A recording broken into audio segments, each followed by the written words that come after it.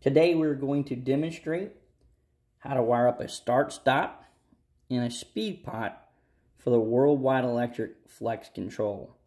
As you can see, we're going to use P1 in our common for our start-stop, and we're going to use VR for our 10-volt DC, V1 for our wiper, and common for our potentiometer.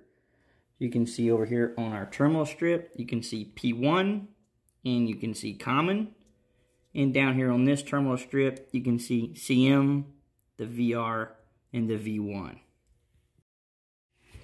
We have wired our drive for our start-stop and our speed pot, initialize power, and we come up to the home screen. You will see easy, set, yes or no.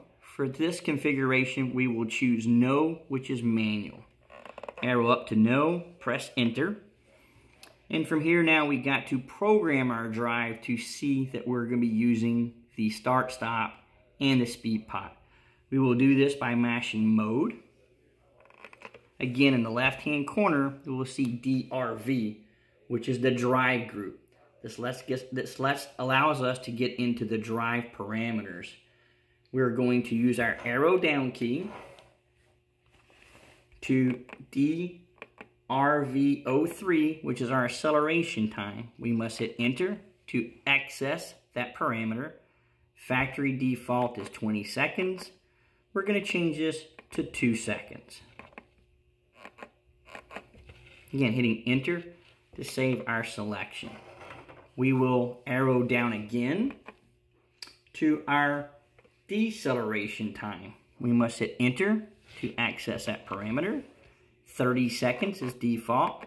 We're going to bring our motor down pretty quick. We're going to put that down to about 5 seconds. And enter to save our selection. We will arrow down again till we get to our command source. In our command source, we must hit enter to access that parameter. And it is on the terminal strip 1, and that's where we'll leave it for this demonstration. We will be getting our reference from that terminal strip. We're going to scroll down to DRV07, which is our frequency reference point, and it is on the keypad. We are not using the keypad for this demonstration. We will be using the V1. We hit enter to save that parameter.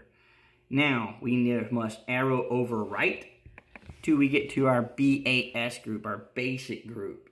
This is where we have our motor information. We're going to scroll down to BAS 11, and that is our number of poles. We must hit enter. Factory default is 4-pole, 1800 RPM. We can scroll down to 2-pole 3600 RPM, or we can scroll up to 6-pole 1200 RPM, and so on. Our motor today is a 4-pole motor. Must hit enter to save that parameter. Then we're going to scroll down to BAS 13, which is our rated full load amps. Must hit enter to access the parameter. 3.4 is factory. We're going to set that to 1.6 for our motor today. Again, we must hit enter to save our selections.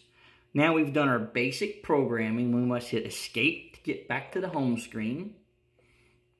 And when we get back to our home screen, now we're going to operate our motor via the remote start, stop, and the speed pot. We must select auto on our keypad. We're going to put this thing in automatic. Now we're looking for the information that we just set up in our system. Now we're ready to make sure our pot is wired correctly. As you can see, we're speeding up and we're slowing down.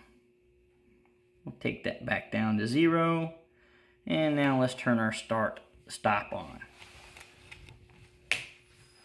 And you can hear our fans on our drive is running. Now let's move our pot, and now our motor is running. Why don't we turn those fans off? To do that, we're going to go into our mode button And you can see in the left-hand corner, we're in the DRV section. We got to get over to our ADV section for our advanced features. Now we're in ADV. I'm going to use a little thing called the jump code. You see the jump code?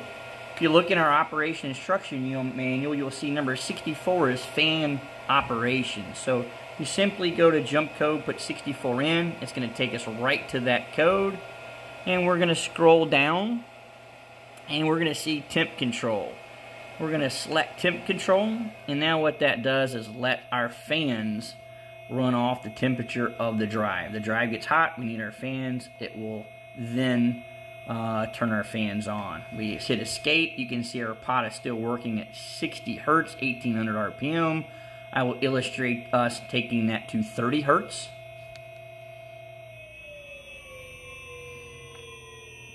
And there again, 3-line display. We're seeing hertz, RPM, and amps. And now we will take it down to 15 hertz. And now we're going to select our stop button. Now we have our button stop. Now we will restart our unit and it will come to the 15 hertz.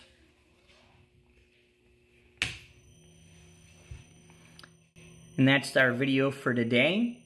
Please visit our website at worldwideelectric.net, or if you have any tech support questions, please call us at 844-WWE-SERV. Hope you enjoyed this video, and thanks and have a great day.